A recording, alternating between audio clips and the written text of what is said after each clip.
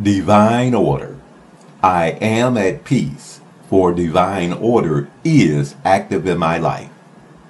In Paul's letter to the Romans, I find this reminder. All things work together for good. It does not say some things work together for good on occasion.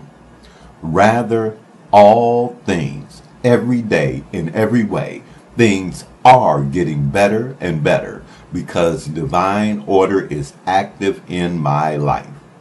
Yet, there may be times when life is a bit chaotic. Whenever this happens, I affirm divine order.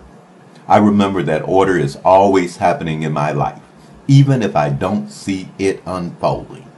I don't have to understand every step of the way, but instead trust in God. My way will be clear in the right time and in the right way. Divine order is my security, always present, because wherever I am, God is.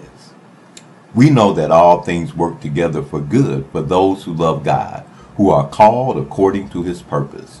Romans 8:28.